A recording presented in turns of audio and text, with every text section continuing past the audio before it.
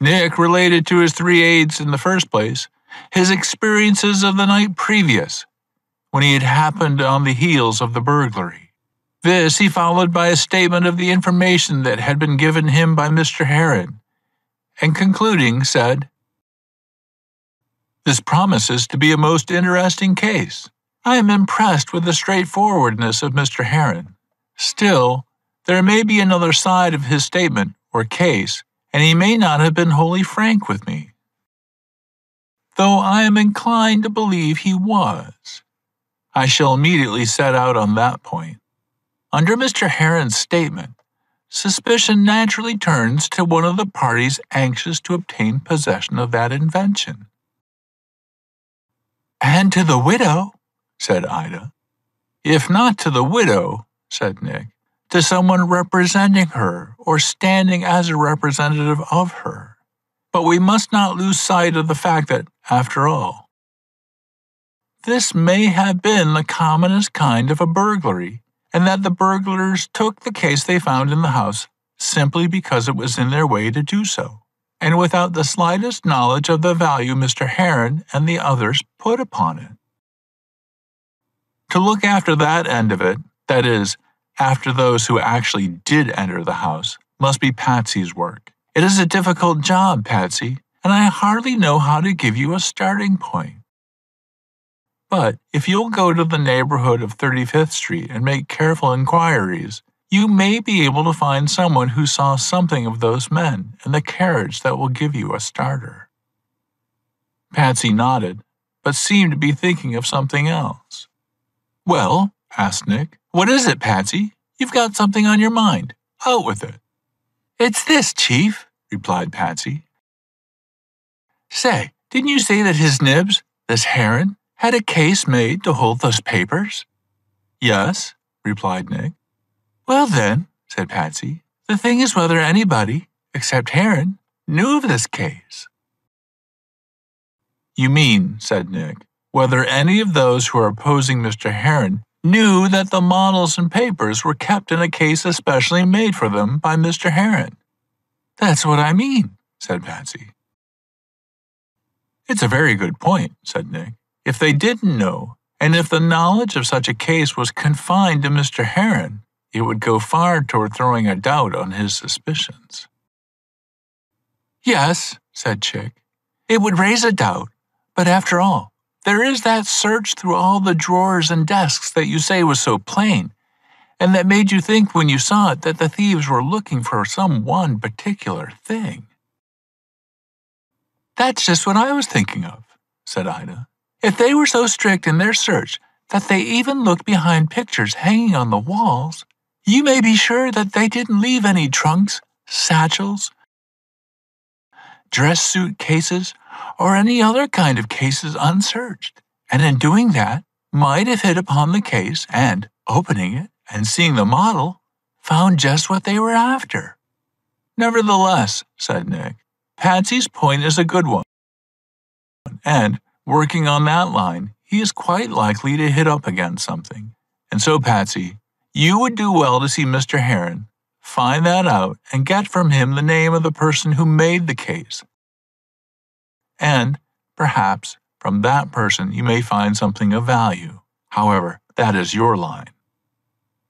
Turning to Chick, he said, "You take this list of promoters, Chick, and find out all you can about them, what sort of men they are, and what their associations are." To Ida, he said, "I want you to get acquainted with the widow and find out what you can. It is even hard to suggest what it is you are to find out, but if you get her confidence, she may tell you some things as to those who have made her offers that will be valuable in this inquiry.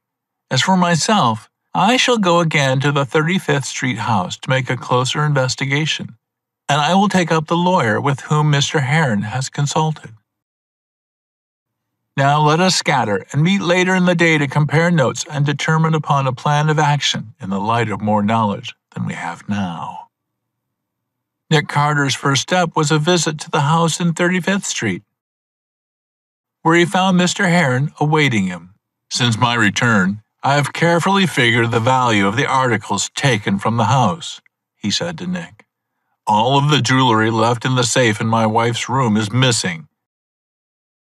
The value of that is about $5,000. All of the plate that was genuine silver has also been taken. The value of that does not exceed $2,500. Fortunately, Mrs. Herron had deposited in the safety deposit vaults the more valuable part of her jewelry some 2 weeks ago, as not being required for some months to come. Thus, the loss is figured down to about $7,500, apart from the case, concerning which I am so anxious. Then, asked Nick, apart from that case, what was taken was from the safe in Mrs. Herron's room and from the dining room safe. That is all, replied Mr. Herron.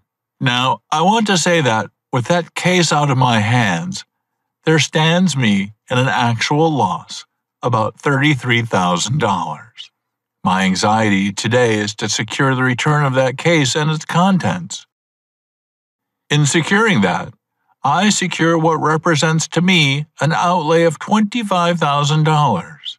I am quite willing to sacrifice the other valuables in order to get that case back again. Indeed, I am willing to spend more money, and, with this statement, I turn the matter over to you to do as you think best, pledging myself to respond to any demand you may make upon me. There was a young man in the house last night with whom I talked, Temple by name. Yes, replied Mr. Herron, a nephew of mine, the son of a sister, who, though not living with us, is nevertheless very intimate in the house. He slept here during the absence of the family at my request. What are his habits? Excellent. He does not dissipate? No, not in any direction. If he is under any criticism as to his course of life, it is that he is too much devoted to athletic sports, and that they have the only interest he has outside of his business relations. What are his business relations? He is the secretary and treasurer of a small manufacturing concern of which I am the chief owner, and he is my representative in that affair. He is a member of an athletic club and spends most of his leisure hours with its members. And, I have inquired to learn, they are a very proper set of young men whose chief aim is to bring their physical powers to as near a point of perfection as possible. What is that organization? The Grecian Athletic Club. Nick made a memorandum of this club and turned his attention to the safe in the dining room. A close investigation satisfied him that, by some means, the combination had been found and the safe opened without force. He also found what had not been observed by Mr. Herron, that the draperies in the parlor had been used to wrap up the plate taken from the safe. Well, I told you this morning, said Nick, that I believe skillful and professional burglars had been at work here. A second examination satisfies me that I was right in that statement, and I go further and say that a skillful lockman was at work. Ah! Mr. Herron made this exclamation, but in a tone that suggested to Nick that he did not comprehend its significance. You do not take in all my meaning, said Nick. It means that I can narrow the search for the burglars to a comparatively small circle. There are not so many skilled lockmen among the burglars who are not pretty well known to the authorities. Nothing had been changed in the house since the arrival of Mr. Herron and his wife, and Nick again went over the work done by the burglars in searching the desks, drawers, and other receptacles in the house. Though he made no comment, he was satisfied that while an exhaustive search had been made for some particular thing, it had been made without method or purpose. In other words, the thieves had proceeded to a search without definite information as to the place wherein the thing sought was kept. Evidently, all that was known was that Mr. Herron kept these drawings and models within his dwelling house, and that information might have come from Mr. Herron himself. Nick questioned Mr. Herron on this point, but when the gentleman could not recollect that he had ever told anyone the fact, neither could he assert that he had not mentioned it. As a matter of fact, the second examination of the house had not added to the great detective's knowledge, though it had confirmed him in certain beliefs. This house was entered by professional burglars, he said to himself. Whether they entered simply for the purpose of burglary and, finding the case, carried it away with them, or whether they were employed to enter this house to obtain that case and took the plate and jewelry because they could do so easily, are questions which I cannot determine on this showing. He was in Mrs. Herron's room when he said this to himself, and thinking it over, he went to the front window and looked out.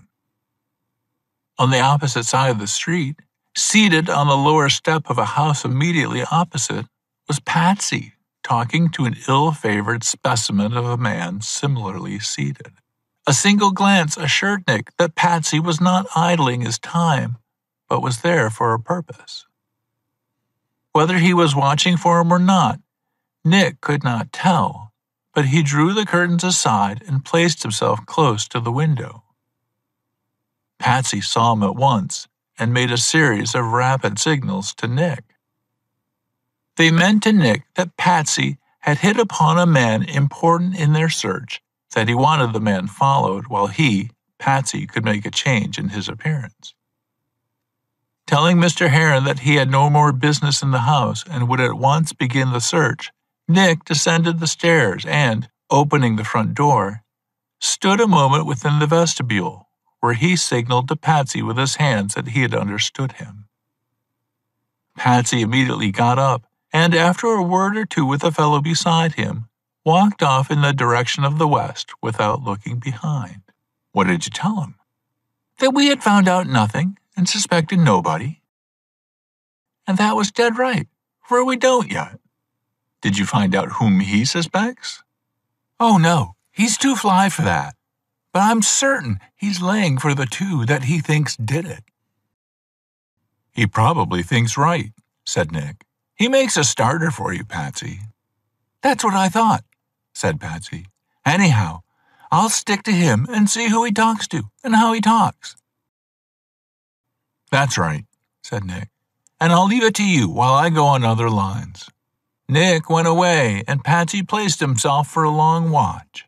Spike Thomas stood still at the corner, keeping a sharp eye on all who passed or appeared on any of the four corners.